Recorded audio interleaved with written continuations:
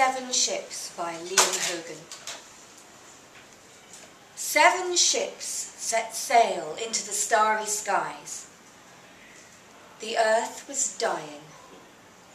It had been unwell for a while, truth be told, but now the malaise was obvious to even the most blinkered of its inhabitants, and it was deemed terminal. Indeed, there were those who said it was already dead. It just hadn't realised it yet. Each attempt to eco-engineer a solution seemed to only make things 1,000 times worse. It was as if the earth itself had given up. With a last Herculean effort, and consuming much that was left to be consumed, 7 mighty spacefaring vessels were built with the desperate intent to launch these 7 lifeboats towards 7 stars around which 7 near Earths had been detected. But what to fill these mighty space arks with? Only the best would do.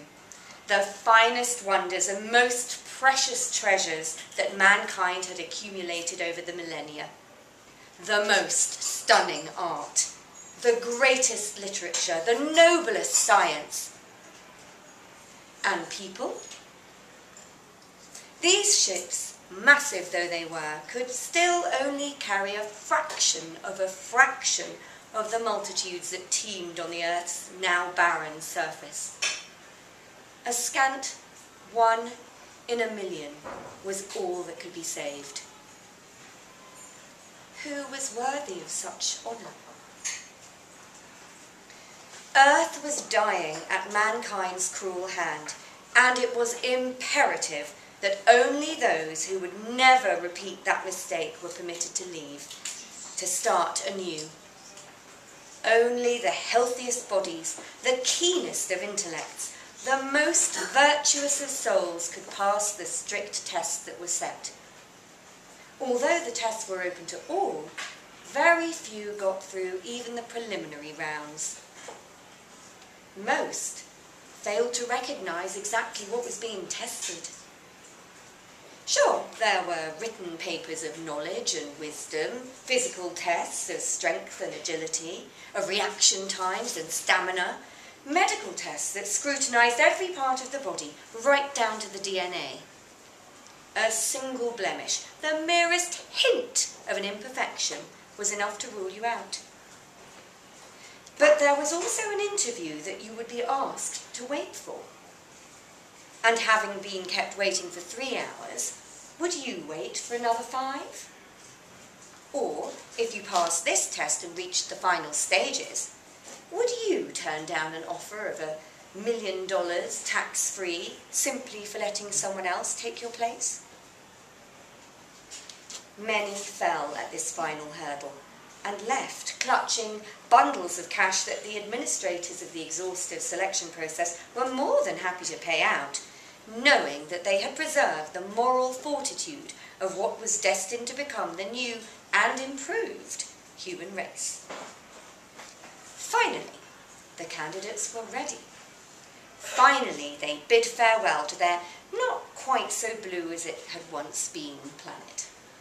Finally, 7 gleaming teardrops rode 7 towering columns of flame up out of the poisoned atmosphere, before unfurling sails the size of Luxembourg to catch the solar wind and help push the last best chance for mankind towards their distant destinations.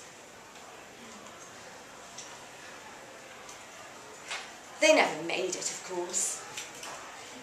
The SS Chastity was probably the most successful.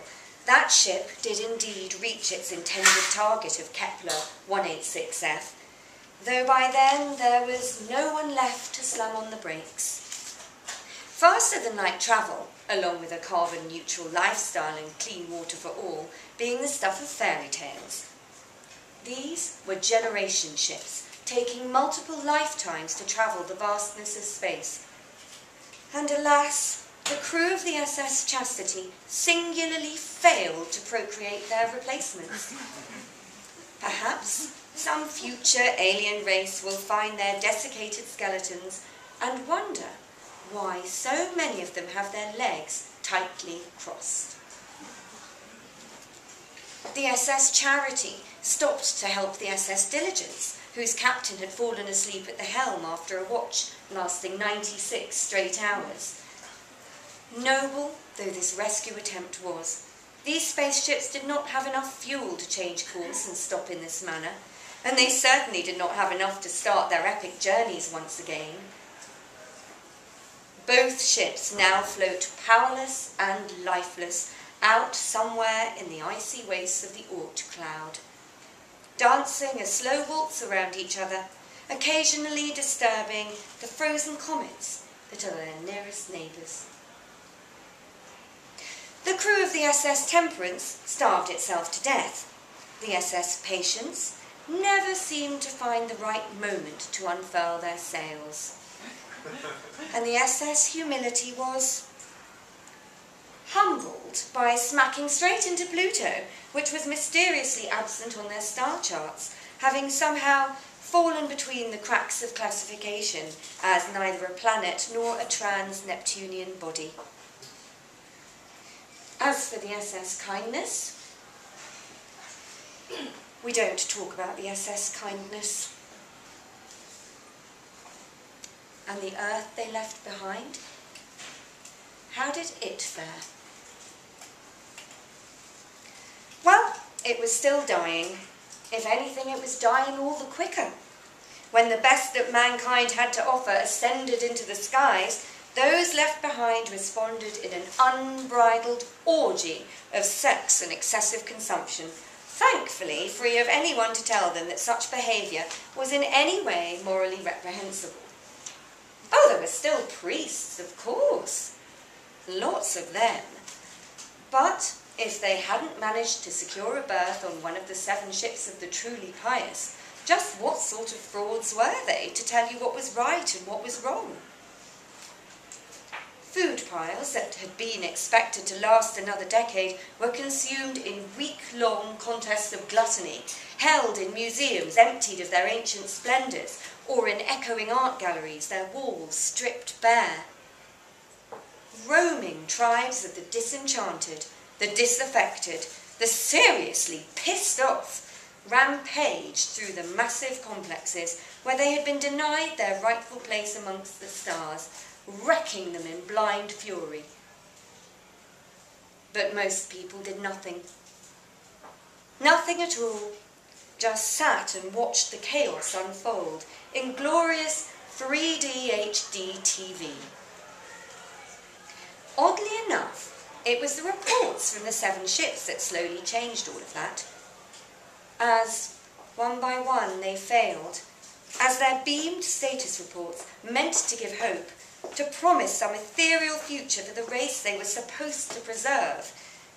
As these reports became bleaker and bleaker, the wrath and envy that had been felt towards these do-goody departees slowly diminished.